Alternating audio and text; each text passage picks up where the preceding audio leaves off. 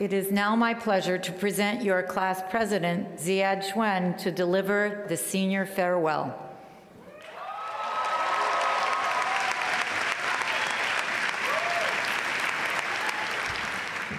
Ladies and gentlemen of the class of 2009, friends, family, and faculty, thank you all for coming to celebrate the hard work, perseverance, and accomplishments of our senior class, because this truly is a defining moment in our lives. Yes, the economic outlook is bleak and opportunities are scarce, but this has not and will not hinder our extremely successful class that has achieved greatness over the last 4 years. While we were here, we saw the Spartans rise to victory in the UAA. Our athletics program reached enormous success. Men's soccer achieved its very first UAA championship and NCAA tournament bid, and tied for the highest cumulative GPA of all soccer programs in every division in the country.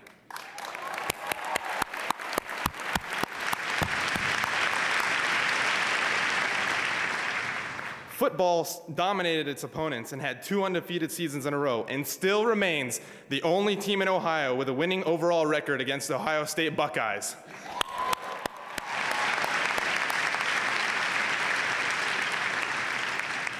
Cross country, wrestling, both amazing. I could go on. More than ever, we have students going to professional schools, medical, dental, law, business. And it is only a testament to our unadulterated awesomeness and the fact that we all triumphed in, let's face it, one of the greatest academic institutions in the nation.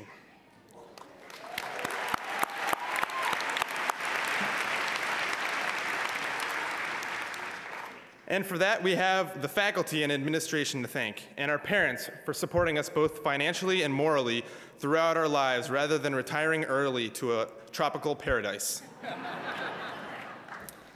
Speaking of parents, apparently they didn't teach us enough about how we're not supposed to procrastinate.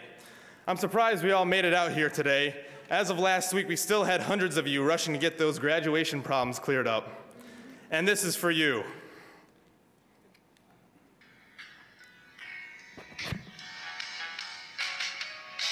Oh, wait.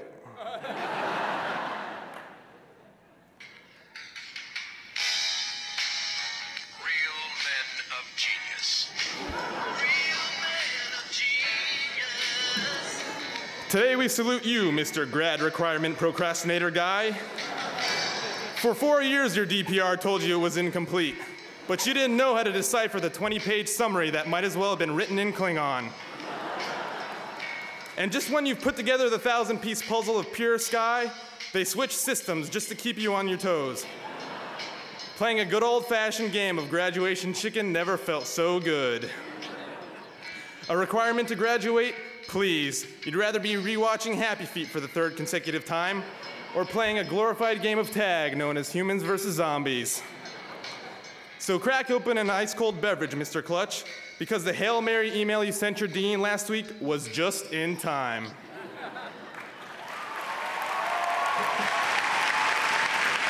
I'm probably gonna get in trouble for that. And I'm not one to talk. I finished writing this speech this morning, but I've been thinking about what I'm supposed to talk about for a while. I'm still relatively naive and immature, and I certainly don't believe my life experiences and lessons learned are sufficient to fill a 5-minute speech. That's why you have wiser and, with the exception of President Snyder, older people up here. But I'll leave you with one lesson I've managed to pick up along the way, and that is, do whatever makes you happy. Over the okay, we'll do that. Over the 4 enriching years I've spent here at Case, I've tried to live by this rule. It's what I was told by my advisors and parents when I was deciding my major and when I was ever making key decisions in my life. Do whatever makes you happy, they said. Students at Case, despite myths of certain gentlemen's magazine party ratings, know how to have fun in one form or another, best exemplified by our obsession with video games and medieval foam battle royales that take place every now and then on campus. But I discovered that this motto has proven to have its own drawbacks. As I matured at Case, I realized that my motto, while it has its merits, needed to be revised and updated.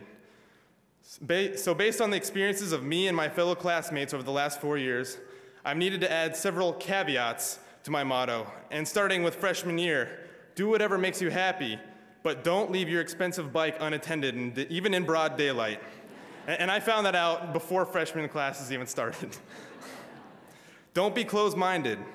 Don't skip breakfast. Don't go to bed before 5 a.m. Don't restrict yourself to a single clique of friends. Don't watch a single season of 24 in 24 hours. Don't argue with the annoyingly stubborn person in your SAGES class.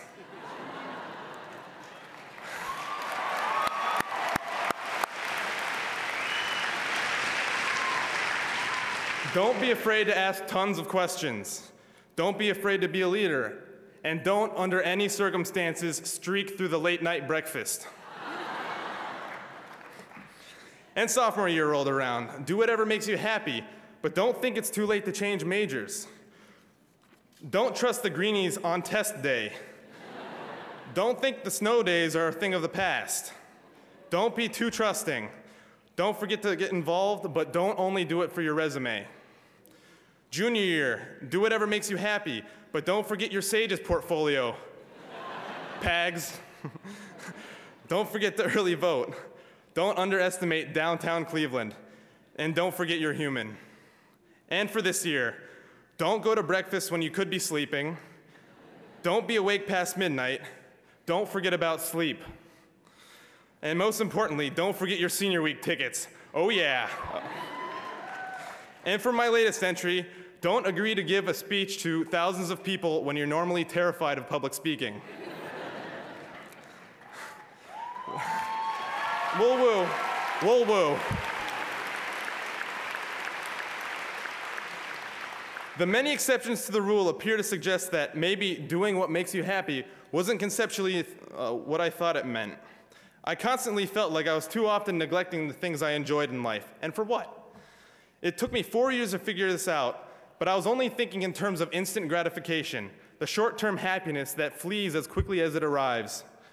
I realized that I needed to focus on a greater purpose in my life, a cause or objective that requires continual short-term sacrifices to enhance the meaning and satisfaction of one's own existence.